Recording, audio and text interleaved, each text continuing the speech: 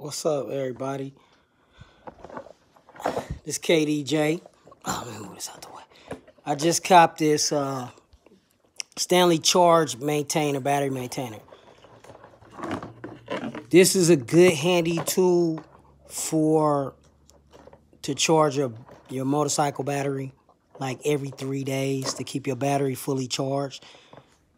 Because if you don't, then if you don't charge your battery, or at least keep it charged right, then that's how your stator goes out over a period of time, because you never charged your battery.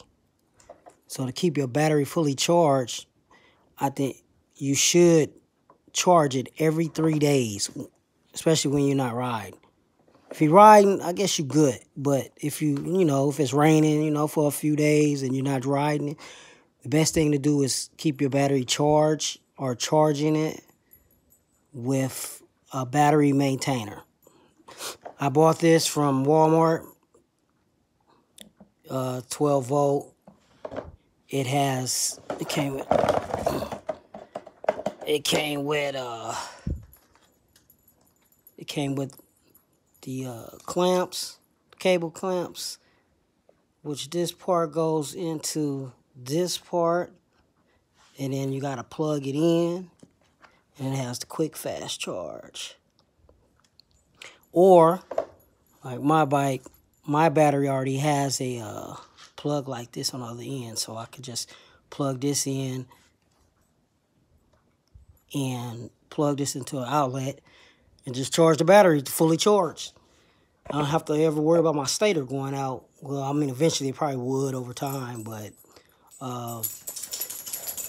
it'll keep your battery lasting longer, and you won't have to worry about your stator on your motorcycle going out sooner,